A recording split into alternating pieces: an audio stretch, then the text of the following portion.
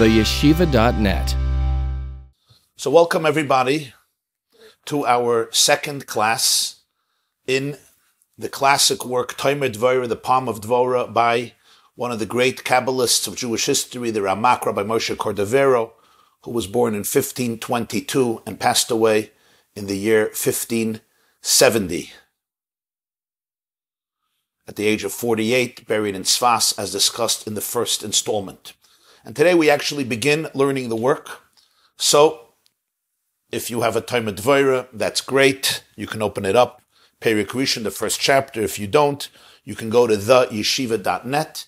And in the class on Tomer Devorah, you could see the source sheets and follow inside. You can also download it. You can get it online.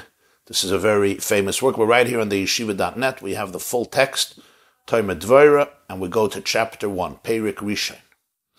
Says the Ramak, I begin. Ha'adam royu sheyizdama l'kainai. This is really the key word for the entire work. It's appropriate for a person to resemble his creator. The creation should reflect the creator. Va'az yiyeh b'soid hatzura ha'elyoina.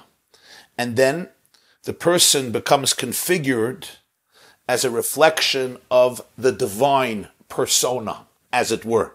Tzura ha'elyoina literally means the image of the divine, the higher image, so that the lower image reflects the higher image. Adam, the word Adam, is usually translated as a human being, and it comes from the word Adama, earth, as it says in Bereshis, because Adam came from Adama. The Shalah, one of the great mystics and scholars who lived shortly after Rabbi Moshe Cordovero, Rabbi YY Jacobson writes that the name Adam has another meaning. It means reflection. Dome, I'm similar. We have in the Tanakh, Adama le'elyon, Nebuchadnezzar, the Babylonian emperor said, Adama le'elyon, I am compared to the divine, because his infinite ego made him feel that he's a god. Adama. Adam comes from the word Adama. I'm a reflection. I'm a reflection of who? I'm a reflection of divine infinity. I am a mirror. So the Ramak begins his work. The most fitting posture for a human being is when my posture, when your posture, when your image, when your visage, when your body and your mind and your soul and your attitudes reflect the divine persona, the Adam ha'elyon, the Tzura ha'elyon, the divine form. Tselem udmus. In two ways. You're in literally in image and in likeness. Tselem udmus means both my physical image, my physical posture, and my spiritual posture, my psychological, emotional, and my physical posture reflect the divine. She'ilu yudume begufoi v'loi b'pu'ulos. If somebody reflects the divine only in his or her body, in my physical structure, in my anatomy, but not in my behaviors, harehu machziv hatzura. So then you are disappointing. You're betraying the form. You are really a mirror of God. So if I'm only reflecting God in the body, because from a Jewish perspective, the body is sacred, and every aspect of our anatomy reflects divine spiritual anatomy, as we will see later on. This is called in Kabbalah the Sephirotic divine persona. God in his infinity identifies within his infinite presence 10 characteristics known as the 10 spheres, which become the divine persona. So if I only mirror the divine in my physical structure, which is a reflection of the divine, man and woman created in the visage of God, B'Tselem Elokim. But I am betraying the higher form because my actions are not reflecting the divine. The person is betraying the higher form. And then they say about him, a lovely, beautiful form, but ugly deeds. And that's inappropriate. So you look at a person, every body as in every physical body, B-O-D-Y, is sacred. It's really divine. The Zohar has an expression, gufa de lahon kadisha. Not just the soul that's sacred. It's the body that's sacred. That's why Judaism confers so much dignity on the guf and on the body during life and also after life. because the body is not just a vehicle for the soul, but the body itself, the very physical structure, the 80 or 70 or 60 trillion cells that form the body, each one of those has profound spiritual significance. The physiological composition of a person, the chemistry of a person is essentially a reflection of spiritual divine energy. Literally every single aspect of the body, every bone, every sinew, every vein, every tissue, all the 9 systems of the biological system, every single cell, every single neuron tells a divine story. It's incredible. The study of the body is really a study of the manifestation of godliness in this world. Job says, "Mipsari echze eleka." From my flesh, I perceive God. And the Baal HaTanya often explains that what this means is that from the very structure of your body and your mind, you could learn so much about the divine. But if somebody only reflects the divine in their physical body, which is basically not your choice, that's God's creation. But my deeds, if my deeds don't reflect the divine form, then I'm betraying the form. They'll say, beautiful guy, beautiful man, beautiful woman, but ma'asav k'urim, but the actions are grotesque. Sharei ikir hatzelem v'admusa elyon hein pu'uloisav. Because the primary space where the divine form is expressed is through your behavior, through your actions. What is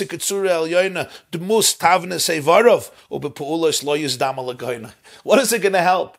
That the structure and the build and the image of all my limbs and organs reflect God. Because the way the human body was structured and created is a reflection of the divine.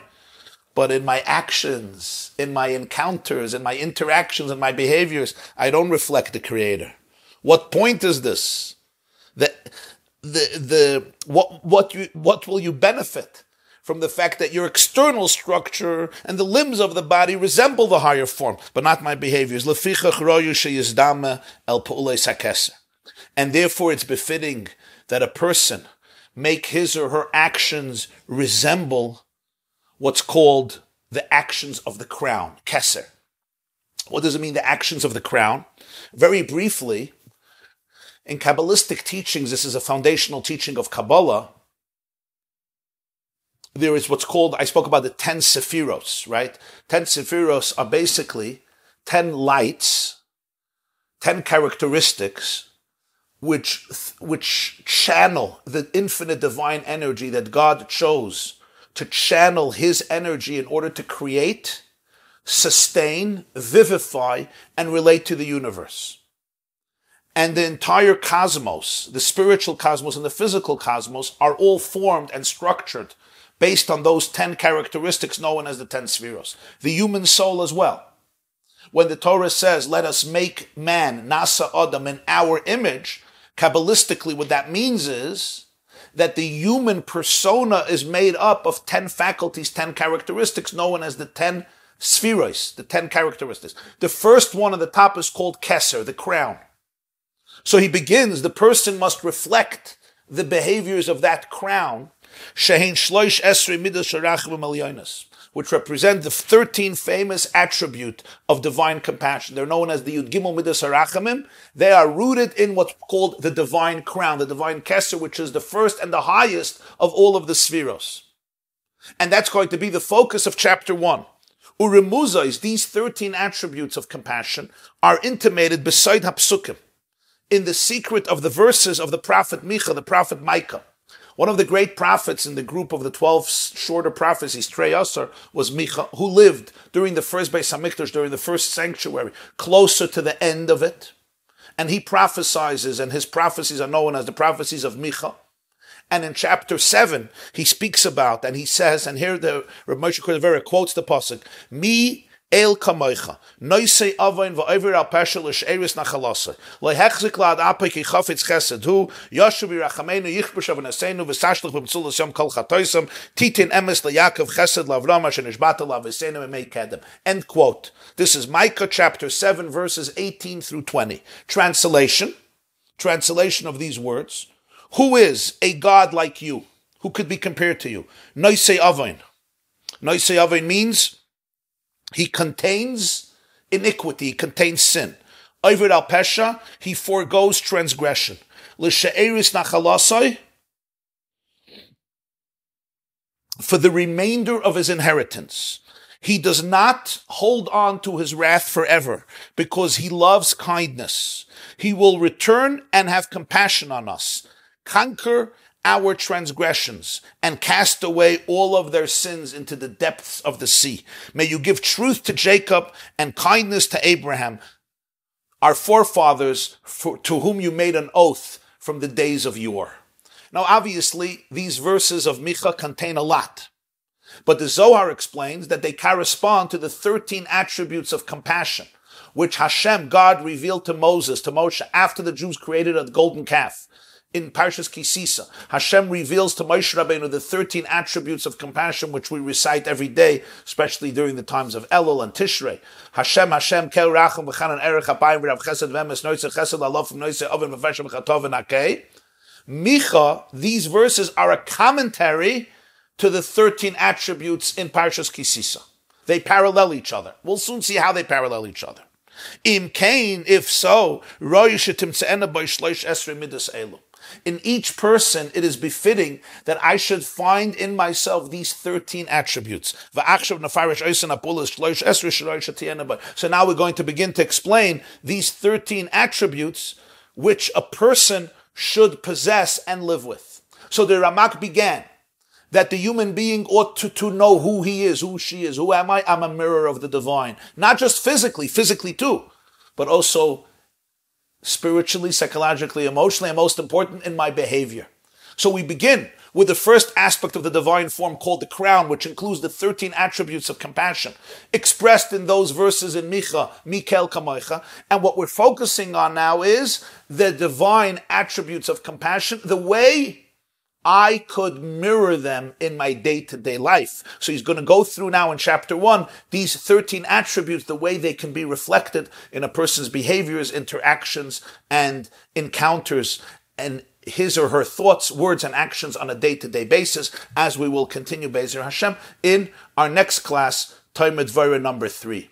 I want to emphasize that this class and these classes were initiated and dedicated in the merit of Binyamin Yisroel ben Chanita, for a refuah shlema, for a complete and speedy recovery, a young boy living in Passaic, New Jersey. May he have and enjoy many, many long years, long, healthy, happy, prosperous years. Parents should dance with him at his wedding in the right time, in the right space, and enjoy many years filled of good health and abundance and light, and all of the obstacles should be transformed into opportunities and blessings, and darkness into light, and a refuah shleima to you, Binyamin Yisroel, as well as a complete and speedy recovery for Yechiel Shalom Mordechai ben Malka Nechama Henna, and for Dovid Chaim ben Tzipporah, complete and speedy recovery to all of you, b'toich kol chayli Yisrael, among all of the ill of the Jewish people, including all those who were wounded in Iran last week on Lag BaOmer. May they all have a complete and speedy recovery, and all of the Jewish people in the world experience a complete and wholesome redemption immediately. B'mheira b'yameinu, amen. Thank you. This class is brought to you by theyeshiva.net. Please help us continue the classes. Make even a small contribution at www.theyeshiva.net/donate.